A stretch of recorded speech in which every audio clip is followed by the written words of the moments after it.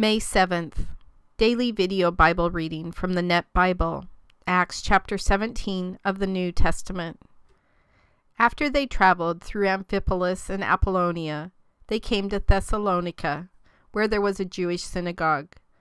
Paul went to the Jews in the synagogue, as he customarily did, and on 3 Sabbath days he addressed them from the Scriptures, explaining and demonstrating that the Christ had to suffer and to rise from the dead, saying, "This Jesus I am proclaiming to you is the Christ."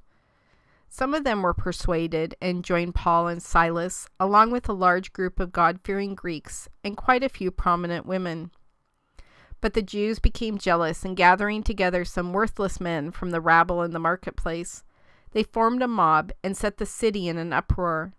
They attacked Jason's house, trying to find Paul and Silas to bring them out to the assembly.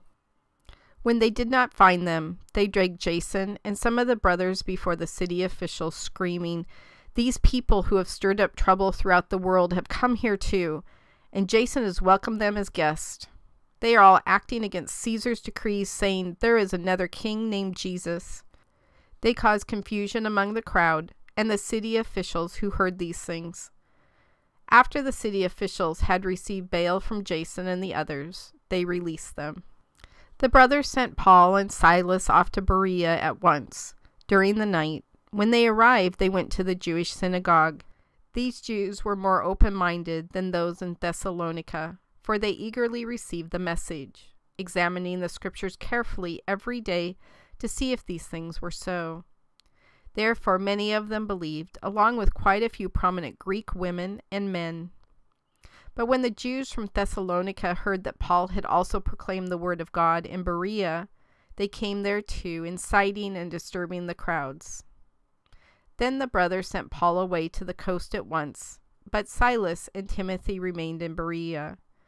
Those who accompanied Paul escorted him as far as Athens, and after receiving an order for Silas and Timothy to come to him as soon as possible, they left. While Paul was waiting for them in Athens, his spirit was greatly upset because he saw the city was full of idols. So he was addressing the Jews and the God-fearing Gentiles in the synagogue and in the marketplace every day, those who happened to be there. Also some of the Epicurean and Stoic philosophers were conversing with him, and some were asking, "What does this foolish babbler want to say?" Others said, "He seems to be a proclaimer of foreign gods." They said this because he was proclaiming the good news about Jesus and the resurrection. So they took Paul and brought him to the Areopagus, saying, "May we know what this new teaching is that you are proclaiming?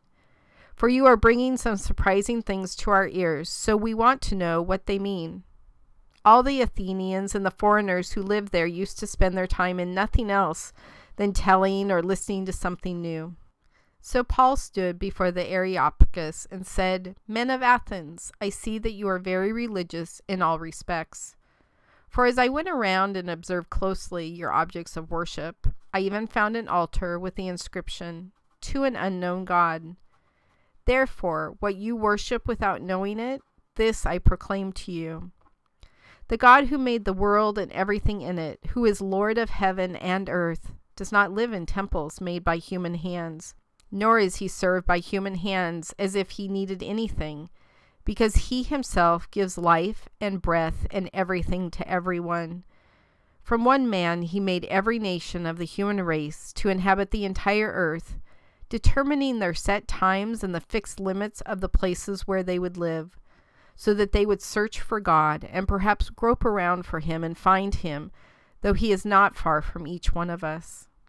For in him we live and move about and exist, and even some of your own poets have said, for we too are his offspring. But since we are God's offspring, we should not think the deity is like gold or silver or stone, an image made by human skill and imagination. Therefore, although God has overlooked such times of ignorance, he now commands all people everywhere to repent, because he has set a day on which he is going to judge the world in righteousness by a man whom he designated, having provided proof to everyone by raising him from the dead. Now when they heard about the resurrection from the dead, some began to scoff, But others said, "We will hear you again about this." So Paul left the Areopagus. But some people joined him and believed. Among them were Dionysius, who was a member of the Areopagus, a woman named Damaris, and others with them.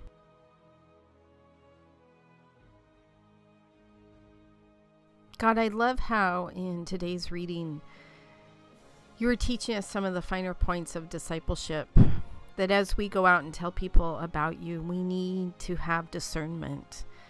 Discernment of when to speak, discernment of when not to speak, and interestingly enough, discernment of what to do in between.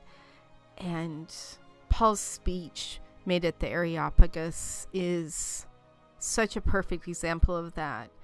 Within that speech, he uses more than once words of the writers and poets and philosophers of that time, people that the people listening would have known and felt comfortable with the words he was using.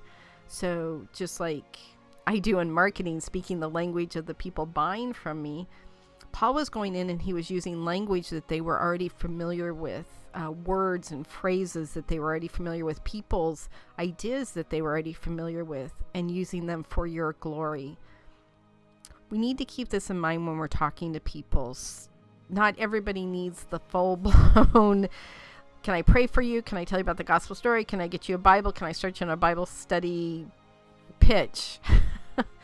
Some people simply need comfort. Some people just need a hug. Some people just need you to sit down and talk to them in their language.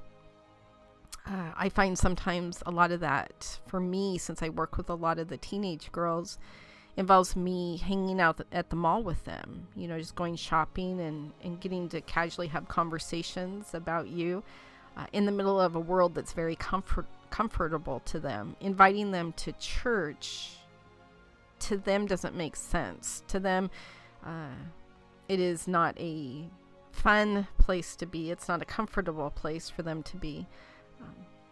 But being in their world and using some of their terminology and their references, whether it be music or fashion or whatever, then we have an opportunity to talk to them in their own language about you.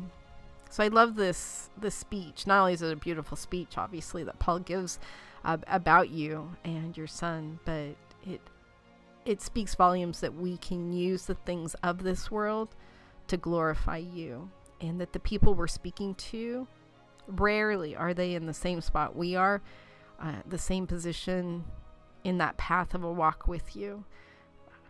We have to keep in mind at one point we were just like them. We may not have even known you existed or even cared that you existed. And we need to remember that and meet them wherever they are in those situations so that their hearts can open up and hear the word that you have spoken to them. God, thank you so much for giving us the blessing of discernment, of strength, of the right words to say, and giving us opportunities as well to take advantage of those times where we get to tell people about you. In your son's name I pray. Amen.